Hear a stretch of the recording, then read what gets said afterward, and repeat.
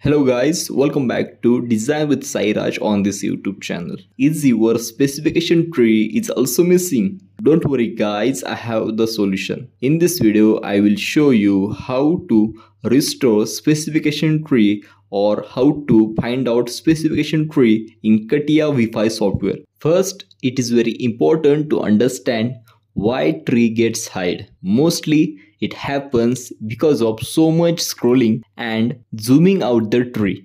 You can see my specification tree is also missing.